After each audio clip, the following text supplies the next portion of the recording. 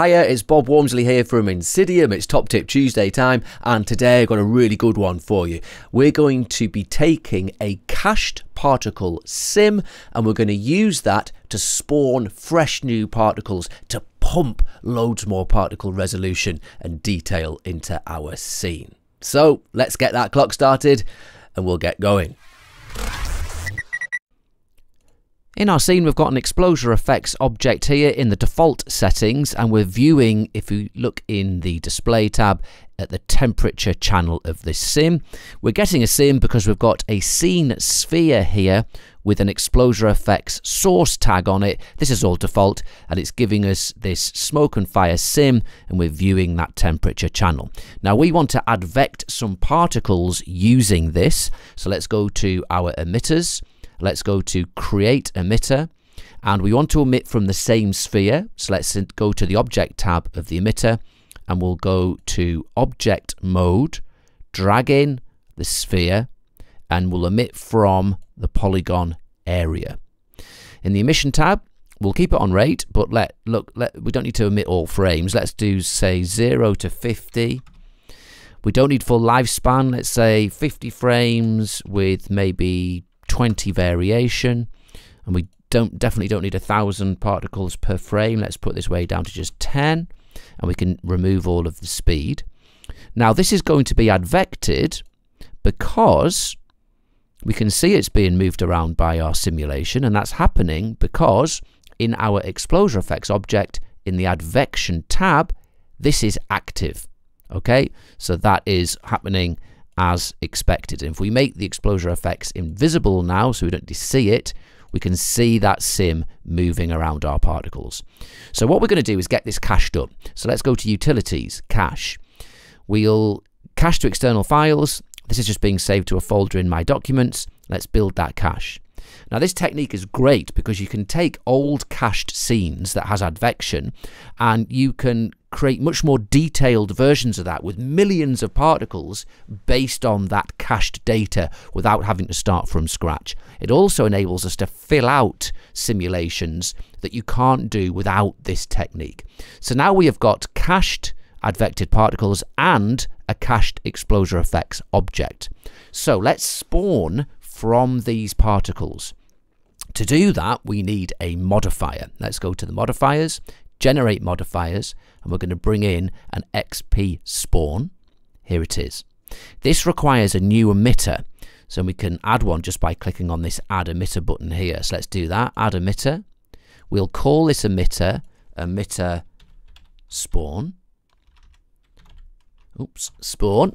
And then in our display tab of this emitter, let's do a couple of things. We can disable draw emitter, which will get rid of that red square, and we're going to have loads of particles, so let's make these really tiny. We'll make them dots. The new particles, will give them a gradient parameter to color them, so gradient parameter, and we will load a preset. I've got a nice purple one in this presets list. Let's load this, and we're going to map this gradient to the particle speed, and it's saying let's put 200 at max. So it's saying that when particles are going 0 centimeters per second, they'll be dark purple. When they are going 200, they'll be lilac. And we can maybe make that 10 for the minimum. Okay, now we control our particles. Let's go to the emission tab of the spawned particles. We don't need any speed, so let's take that off. And we don't need them to have a full lifespan. We can say just live for maybe 50 frames with 25 variation. Okay, so that's that.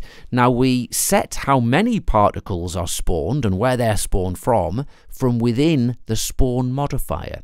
So let's go into the xpSpawn settings. We can leave everything pretty much default. We're going to be spawning the particles from the original particles position. That's our cached ones. And we want everything to be the same, but we don't need 300 per frame just yet because that's an awful lot. Let's just put this way down to just 10. And then we'll hit play, and you'll see that, yes, look, we're getting spawned particles from the position of our advected ones, and they're moving in the same way because the new spawned particles are being advected by the same cached xpSpawn sim. So that's really useful. And if we hit this, now we're getting this really cool look. It's really filled out and fleshed out because we have spawned them continually until those advected ones have died.